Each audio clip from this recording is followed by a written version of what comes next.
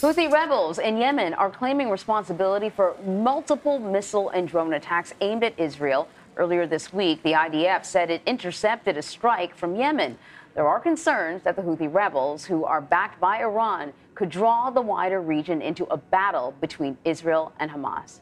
So for more analysis, we want to bring in Farea Al-Muslimi. He is a research fellow at Chatham House's Middle East and North Africa program. He's also a co-founder of the Sinai Center for Strategic Studies. It's a youth-led think tank aiming to bring new perspectives to Yemeni and regional affairs. Thank you so much for joining us. I think a lot of people will hear about the Houthi rebels and they will look on a map and see that Yemen is not a direct neighbor of Israel. In fact, it's quite kind of far on a map, and they will be familiar with the clashes between the Houthi rebels and Saudi Arabia and wonder how they're part of this conversation. So can you briefly explain to our viewers who the Yemen Houthi rebels are? The Houthis are a Yemeni militia Zaidi group that was actually launched 6 wars against the central government in Yemen between 2004 and 2010, obviously with the support of Iran. In 2014, they took over the Yemeni capital by force and ousted the internationally recognized government. After that, in 2015, Saudi Arabia, with the support of the United States, United Kingdom, started a big, massive war on Yemen to try to take the group out of the capital. A military operation that actually ultimately ended up empowering the Houthis. In these all years, the Houthis have had a relationship with Iran. It is more significant at the moment than it was in the past, and it is supported definitely by Iran. Right now, they are considered the axis of resistance in the Red Sea, supporting or finishing the map of Iran in the Middle East, which includes Lebanon, Iraq, Syria, and Palestine, and some other parts. So definitely they are an Iranian proxy to a huge point in Yemen, and they are right now a group that basically is in a war with Saudi Arabia and a bunch of Gulf countries. I think it's an important point that you're making, which I think you should. I would ask that you clarify that for our viewers, because one of the things that is not very clear for people is the kind of role that Iran is playing in this Israel-Hamas conflict. Are we essentially looking at multiple proxies for Iran, both in Hezbollah, which is in southern Lebanon, Hamas in the Gaza Strip, and now we're talking about Yemen?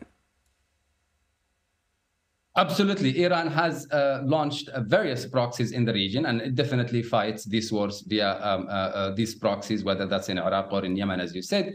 And definitely the Houthis for Iran is a very cheap proxy in a sense that they invested very little in them compared to Hezbollah or to Hamas, but they basically have become quite a significant power. So Iran does not necessarily practice a direct command and control with the Houthis, similar to the Hezbollah one or to the Hamas, but absolutely they have a huge coordination. They are now part of the Axis.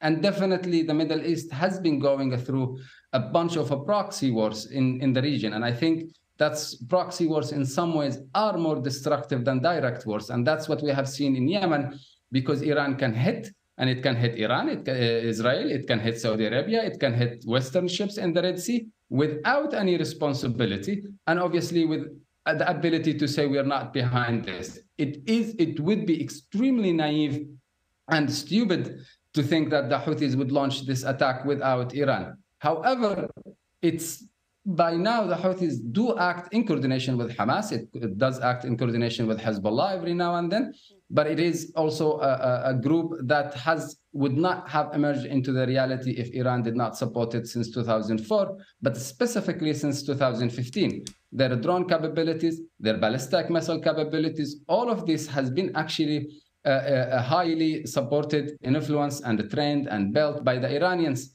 In fact, at one point in December 2021, it even led the United States of America to kill via drones, via an airstrike, the Iranian ambassador to Sana'a, who is also a part of the Revolutionary Guard of Iran. And so it was a small investment. It's a huge now, and it's not any less problematic than Hezbollah or Hamas, simply because it threatens 10% of the global trade in Bab al-Mandab. And that is something will affect or can have a huge risk on Western interests, but also on the flow of oil and business from the Middle East to the entire world. So let me ask you then about As you know, the U.S. Navy earlier this month shot down projectiles believed to have come from Yemen.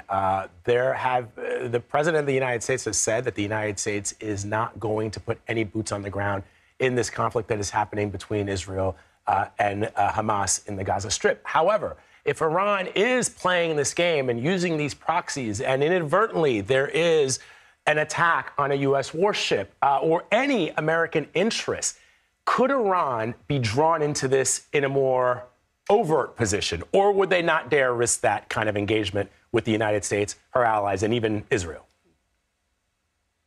I think Iran is trickier than being directly involved in a war like this. So what it will do is, like in the past, it will offshore these responses to the Houthis or to other proxies in the region, especially also Iraq at the moment. And I think it will, in fact, activate the Houthis because it's less important to them, for example, let's say, compared to Hezbollah or compared to Hamas or compared to Al-Assad regime in Syria. This is not new in the sense that the Houthis, when this war started in Gaza, they were very clear that if the United States of America gets involved in the region, then we will strike back. 10 days later, they immediately did that. This is a fundamental importance for the Houthis because they do, in their own self-worldview about themselves, they find the United States of America the same as Israel. They find them both as an occupation countries. So hence, absolutely any American involvement, as it has been happening in the region, will only drive more proxies to respond, including the Houthis, but absolutely not exclusive to them in that regard. But not Iran. I doubt, but, you know, in the Middle East, we say never say never.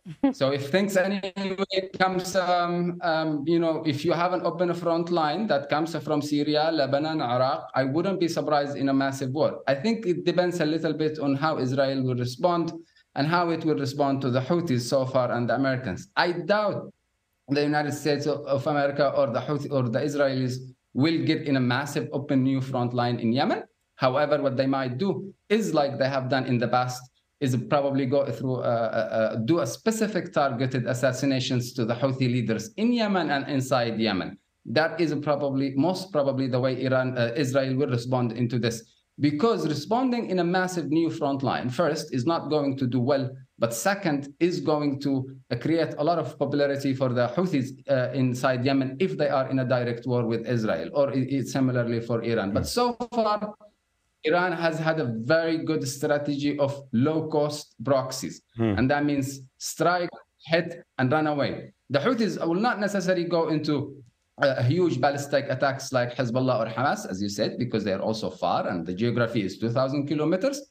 But most likely what they will do is attack ships and business interests in Bab al-Mandab and in the Red Sea, and they will do similar to the attacks they did against UAE in 2022. Which is 2 to 3 strikes every now and then, enough to say, we can hit you too, enough to create that level of paranoia, and enough to basically force themselves in a mafia style into the world conversation and into being a geopolitical player for the benefit of Iran, but also for their own benefit domestically in Yemen. All right, Farea Al-Muslimi, thank you very much. Appreciate it. Always.